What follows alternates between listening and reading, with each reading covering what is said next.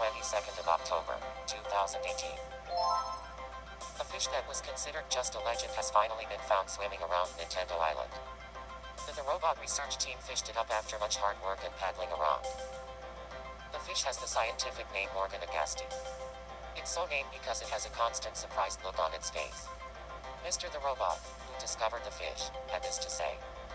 It looks so surprised all the time, but not quite as surprised as I must have looked when I found it. We asked some islanders for their thoughts on the matter. I'm sure this news will have made someone cry. Does anybody find this interesting? Thanks for watching. For your news for October 22nd, this is Tom Cruise, signing off.